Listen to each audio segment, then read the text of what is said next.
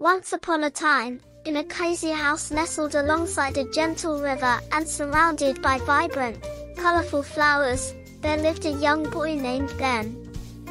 Ben was a bright and cheerful child, but when night fell, he would often find himself unable to sleep because of the shadows and eerie noises that seemed to come alive in the dark. One particularly restless night, as the moon cast eerie shadows through Ben's window, he tossed and turned, unable to find comfort. The rustling leaves and the distant hoot of an owl made him more anxious. Ben pulled his blanket up to his head, trying to hide away from the spooky sounds. Frustrated and afraid, Ben decided to take a walk around his house to calm his nerves.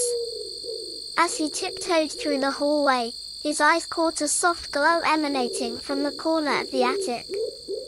With curiosity overtaking his fear, Ben ventured up the creaky stairs to investigate.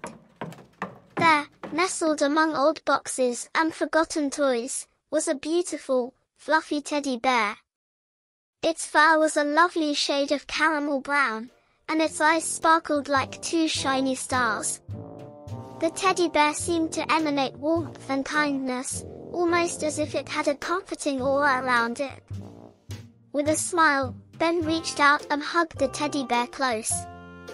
Instantly, he felt a wave of comfort and courage sweep through him. He named the teddy bear Coco, for its warm, comforting color.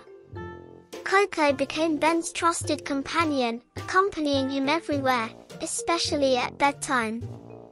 Holding Coco tightly, Ben felt brave and protected. The teddy bear seemed to chase away the eerie shadows and scary noises, creating a bubble of safety around him. With Coco by his side, Ben no longer feared the night. With Coco's help, Ben found the courage to face his fears, and the two became inseparable friends, ready to take on any challenge together. From that night onward, in the house by the river adorned with colorful flowers, Ben and Coco found the perfect recipe for a good night's sleep,